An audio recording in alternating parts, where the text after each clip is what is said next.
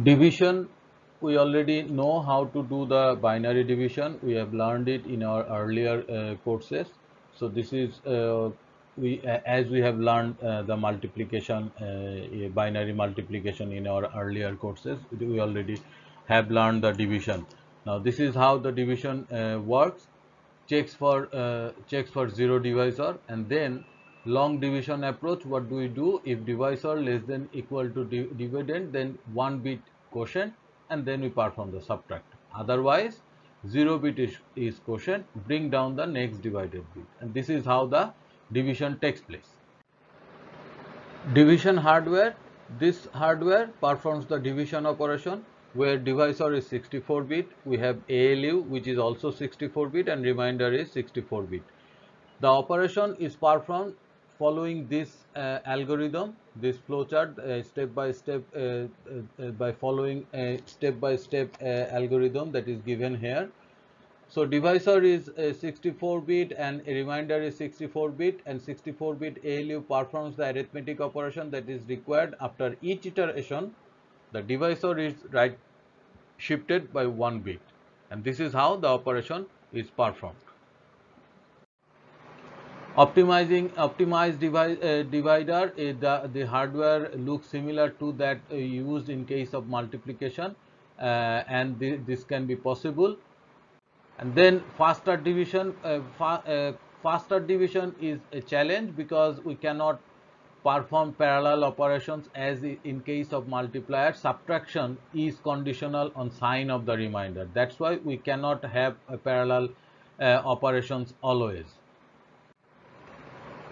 Similar to the multiplication, we also used high and low registers here. High register 32-bit for remainder and low register 32-bit for quotient. And this is the divisor or division instruction, MIPS instruction, div rs rt. Again, if you look carefully, then you would see that there is no destination register, because like the multiplication, the result directly goes to the high and low registers. If we need the value of remainder or quotient, we need to perform move from high or move from low operation.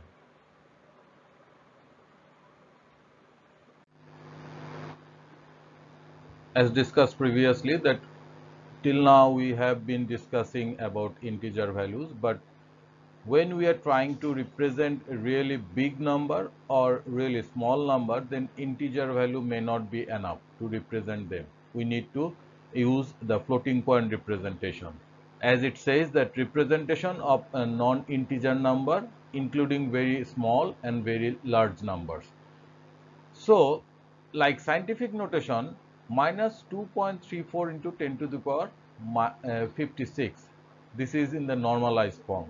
But these two, they are not in the normalized form, but in some kind of scientific notation. In binary, since we only have 0 and 1s and the base is 2, so the representation would look like as given here.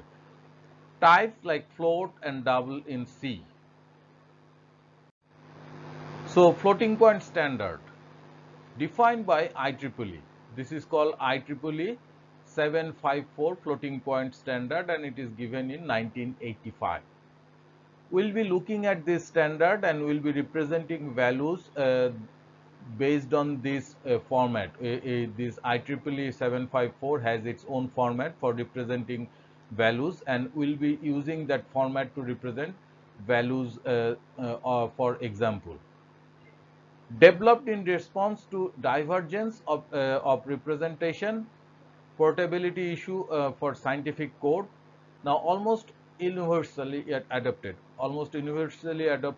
Two representation, one is single precision and the other one is double precision.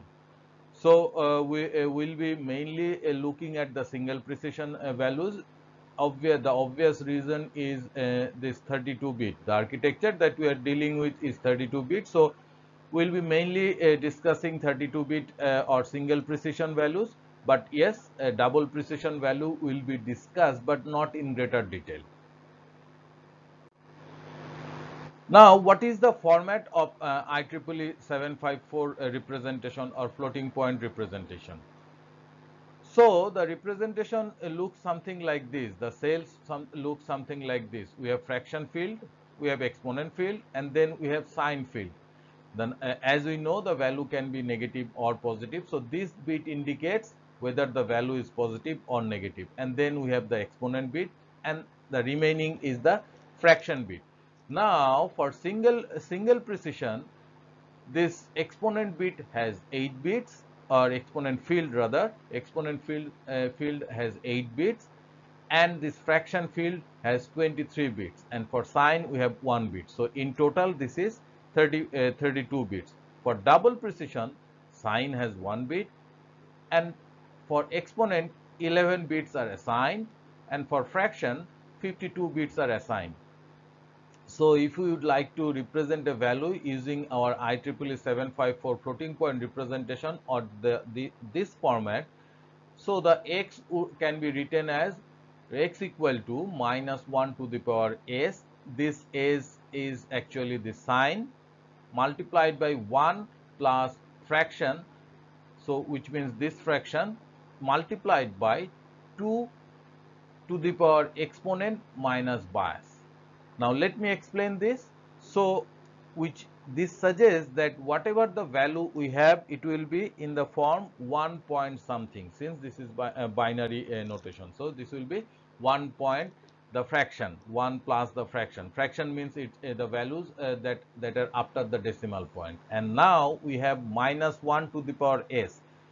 So we all know that for in case of positive value, s would be 0. So minus 1 to the power 0 is positive value, and when it is negative value, s is 1. So minus 1 to the power 1 means negative 1. Now as it says that s sign bit, 0 non-negative value and 1 is negative value. So normalized significant 1.0 less than equal significant and less than 2.0 always has a leading pre-binary point, 0.1 bit. So no need to represent. When we are representing this value into our format, we do not consider this 1 bit, because this is given, and we do not want to consider this bit in this format, because that would require 1 bit. That would put impact on the precision of the value. Now, what is bias notation? We'd like to represent the exponent into unsigned value. That's why we use the bias notation. So, for single precision, the bias is 127, and for double precision, the bias is 1203. So, single precision range, exponent, all 0 and all 1s are reserved. So, we are not going to use them. So, smallest value is exponent 1, which is actually minus 126. So, the smallest exponent that we could use using single precision value is 2 to the power minus 126. And the value would look like something like this: 1 plus minus 1.0 into 2 to the power minus 126, which is equivalent to 1.2 into 10 to the power minus 38. Largest value, we cannot use this one, all ones. So the largest exponent is this. The actual exponent is then plus 127. So the fraction would be 2 to the power plus minus 2.2 to the power plus 127, which gives us 3.4 into 10 to the power positive 38. So this is the maximum value, decimal value, that we can represent using single precision representation, and this is the minimum value that we can represent using single precision value. For double precision, the range is much higher. Again, like the single precision, we cannot use this value and this value because they are reserved. So using a double precision, the smallest exponent would be this, only 1, which actually is minus 1022. So if we represent that in the in the exponent form, then it would be plus minus 1.0 into 2 to the power minus 1022, which would give us in decimal plus minus 2.2 into 10 to the power minus 308. The largest value, the largest exponent is this. So if we convert it into the actual value, so the largest exponent in decimal would be positive plus 1023, and the largest value that we could represent using this notation, double precision notation, is plus minus 1.8 into 10 to the power plus 308, which is really huge number. If we compare this with the single precision, then we can see that the double precision can handle much larger range. So floating point precision, relative precision, all fraction bits are significant.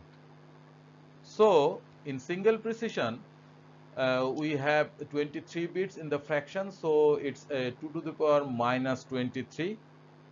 Now, if we try to come up with the like decimal precision, if we perform this math, then we would see that with single precision, we can cover 6 decimal digit precision.